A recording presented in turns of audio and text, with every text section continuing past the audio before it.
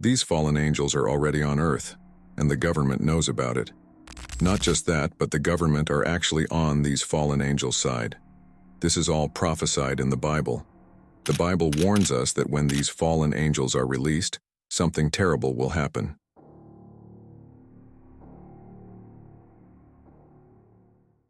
The Euphrates River begins in the Armenian highlands of eastern Turkey, where the Karasu River and the Murat River join. The river runs through the Taurus Mountains, then across Syria and Iraq before emptying into the Persian Gulf. The river is 1,730 miles long, making it the longest waterway in southwestern Asia. But why is this important? Well, because this is where 4 of the deadliest fallen angels are said to be, just waiting to be freed.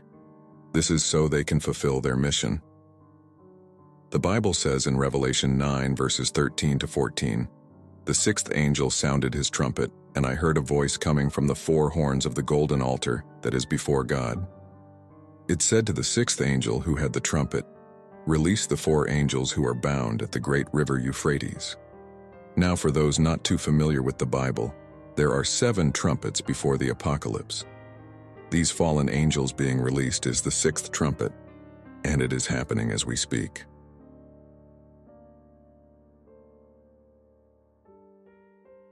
The Bible warns us how when the Euphrates River dries up, that the apocalypse is near. This is because 4 fallen angels will be released from the bottom of this river to eradicate 1/3 of mankind. That is approximately 2 billion people that will fall victim to these fallen angels when they are released. And sure enough, the Euphrates River is drying up as we speak. Actually, the river is drying up so quickly that the Iraqi Ministry of Water Resources warns that the river could be completely dry by 2040. That's only 16 years from the point of me making this video. But why will this happen? Or a better question, why would God allow this to happen? Well, as I mentioned, this is the 6th trumpet out of 7.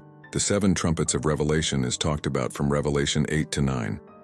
It all starts off when 7 angels stand before God, and then they receive 7 trumpets. The first angel sounded his trumpet.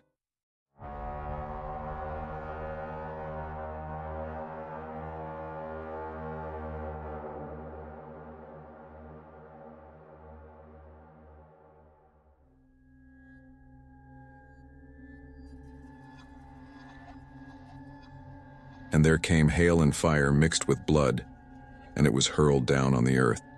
1/3 of the earth was burned up, 1/3 of the trees were burned up, and all the green grass was burned up. The second angel sounded his trumpet, and something like a huge mountain, all ablaze, was thrown into the sea. 1/3 of the sea turned into blood, 1/3 of the living creatures in the sea perished, and 1/3 of the ships were destroyed.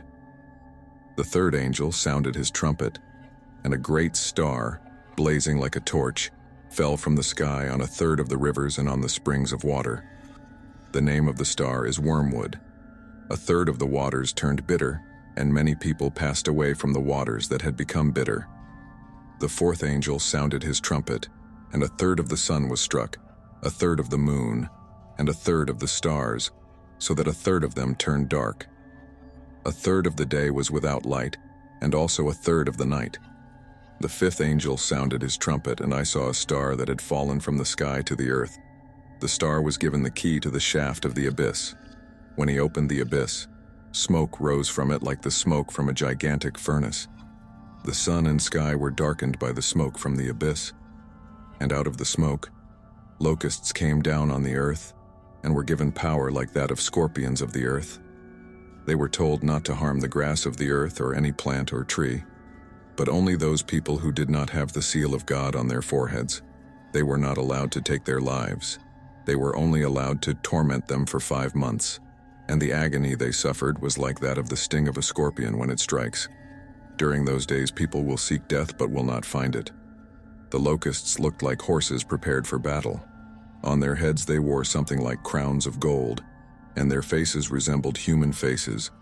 Their hair was like women's hair, and their teeth were like lions' teeth. They had breastplates like breastplates of iron, and the sound of their wings was like the thundering of many horses and chariots rushing into battle. They had tails with stingers like scorpions, and in their tails they had power to torment people for 5 months. They had as king over them the angel of the abyss, whose name in Hebrew is Abaddon, and in Greek is Apollyon, that is, destroyer. Since we already discussed the 6th trumpet, I will jump right into what the 7th trumpet will bring. The 7th angel sounded his trumpet, and there were loud voices in heaven which said, "The kingdom of the world has become the kingdom of our Lord and of his Messiah, and he will reign forever and ever." And the 24 elders who were seated on their thrones before God fell on their faces and worshipped God, saying, "We give thanks to you, Lord God Almighty, the one who is and who was, because you have taken your great power and have begun to reign. The nations were angry, and your wrath has come. The time has come for judging the dead, and for rewarding your servants the prophets and your people who revere your name, both great and small, and for destroying those who destroy the earth."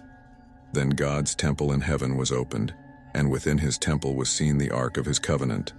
And there came flashes of lightning, rumblings, peals of thunder, an earthquake, and a severe hailstorm.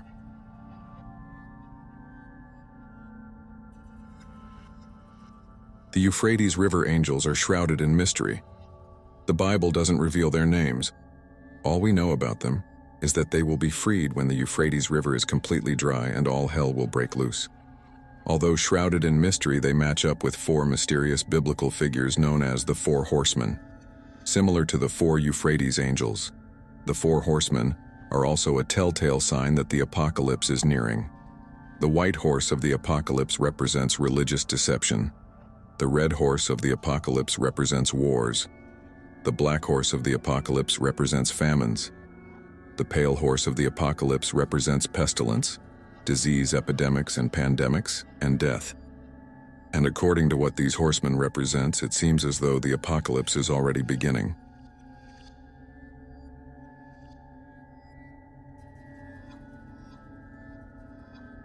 The Bible mentions how the governments of the world will actually be on the side of these angels, as well as the devil himself, and a host of other demonic beings. These powerful nations mentioned are referred to as the kings of the East. The Bible then goes on to say this about these kings of the East.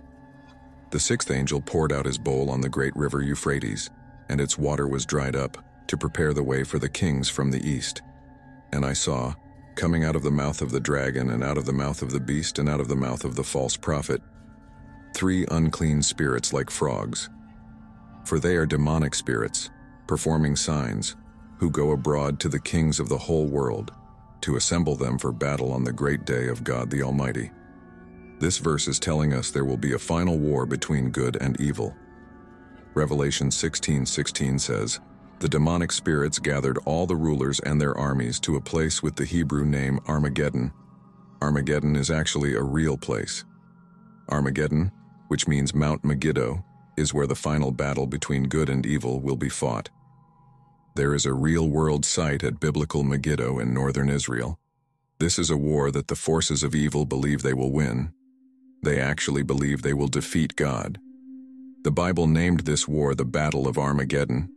In this final battle between good and evil, Jesus Christ himself will come down from heaven to battle between the evil forces within the earth. But he won't be alone. Those marked with the name of the Lord on their foreheads will also be a part of this epic battle, including me and you. Those who have received the mark of the beast will be fighting on the opposite side. This war will have a gruesome end according to the Bible, an end where the forces of evil will be defeated.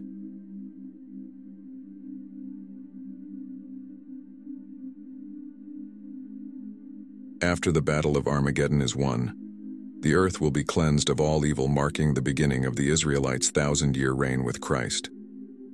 This 1,000-year period will be in a place known as the New Jerusalem. Words can't even begin to describe the beauty of this wonderful place. New Jerusalem, which is also called the Tabernacle of God, the Holy City, the City of God, the Celestial City, the City Foursquare, and Heavenly Jerusalem, is literally heaven on earth. It is referred to in the Bible in several places. Galatians 4:26, Hebrews 11:10 to chapter 12, verses 22 to 24, and chapter 13 to verse 14, but it is most fully described in Revelation 21. This is what we know about the New Jerusalem. It will literally be a physical city that descends from heaven. There won't be any sickness, and humans will be completely immortal. To understand this more, let's look at Revelation 21. Then I saw a new heaven and a new earth, for the first heaven and the first earth had passed away, and there was no longer any sea. I saw the holy city, the New Jerusalem, coming down out of heaven from God, prepared as a bride beautifully dressed for her husband. And I heard a loud voice from the throne saying, "Look, God's dwelling place is now among the people, and he will dwell with them. They will be his people, and God himself will be with them and be their God. He will wipe every tear from their eyes. There will be no more death or mourning or crying or pain, for the old order of things has passed away." Verse 9 then tells us exactly what this heavenly place will look like in great detail. It says, "One of the 7 angels who had the 7 bowls full of the 7 last plagues came and said to me, 'Come, I will show you the bride, the wife of the Lamb.' And he carried me away in the Spirit to a mountain great and high, and showed me the holy city, Jerusalem, coming down out of heaven from God. It shone with the glory of God, and its brilliance was like that of a very precious jewel, like a jasper, clear as crystal. It had a great high wall with 12 gates and with 12 angels at the gates. On the gates were written the names of the 12 tribes of Israel. There were 3 gates on the east, 3 on the north, 3 on the south, and 3 on the west. The wall of the city had 12 foundations, and on them were the names of the 12 apostles of the Lamb. This is the eternal reward for the righteous.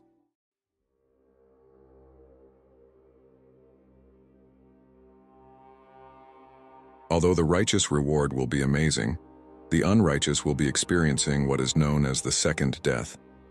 This place consists of unimaginable suffering. In the Bible's own words, we're told the unrighteous will be consigned to the fiery lake of burning sulfur. This is the second death. This is an obvious interpretation of hell, consisting the very well-known lake of fire. However, not only humans will be there, the fallen angels and Satan will be there. Oddly enough, Satan will once again be freed. The Bible tells us that Satan will be in hell for 1,000 years. Then he will be released again for an unknown reason, although it will just be a short period of time when he's released. It still is odd that the worst figure in the Bible will be released once more. Revelation 20 explains this saying, "He seized the dragon, that ancient serpent, who is the devil, or Satan, and bound him for 1,000 years. He threw him into the abyss and locked and sealed it over him, to keep him from deceiving the nations anymore until the 1,000 years were ended. After that, he must be set free for a short time. As to why he will be freed, and what he will do when he is freed, well, we will never know."